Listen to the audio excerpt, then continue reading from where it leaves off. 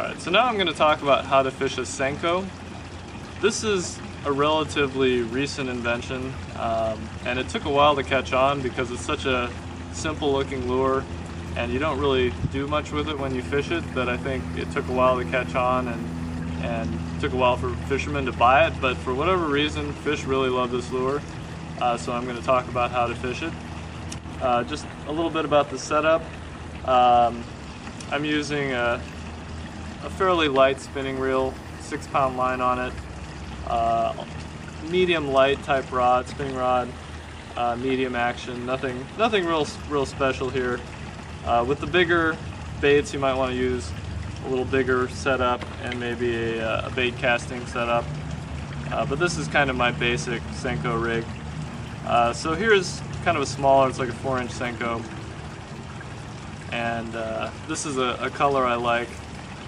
It's a good natural color, and basically what you do with this lure, it's kind of counterintuitive.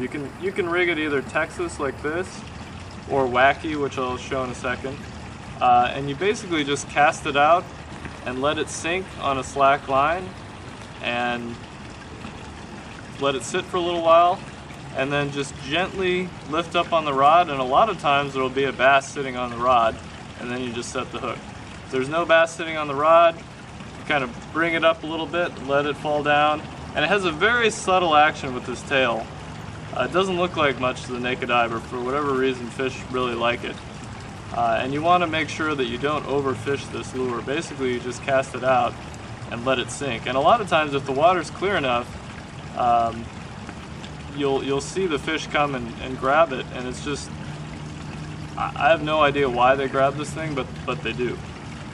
So here's one way to rig it. This is kind of a green pumpkin with little glitter sparkles in it. It's a good color.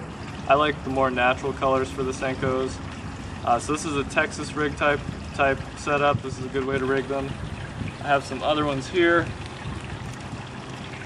that I like to use. You'll notice they're all kind of along the same lines in terms of color, just kind of variations of the same thing. This is kind of a green pumpkin with black flake, green pumpkin with different kinds of sparkles, watermelon, this is a bigger one obviously, and another kind of watermelon, green pumpkin type look. So personally I never really stray from these colors. I know some people like to use other colors. I stick with these kind of natural looking colors. So a couple ways to rig these. You can rig them Texas style, or you can rig them wacky.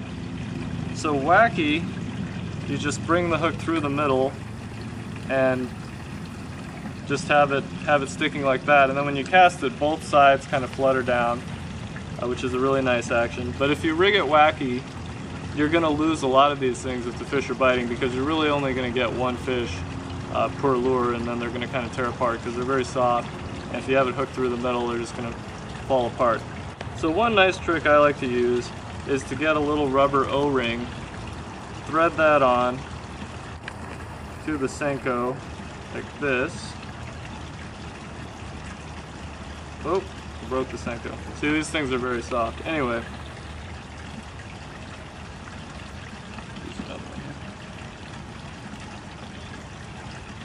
so one thing I like to do is use a little rubber O-ring like this, thread it onto the Senko.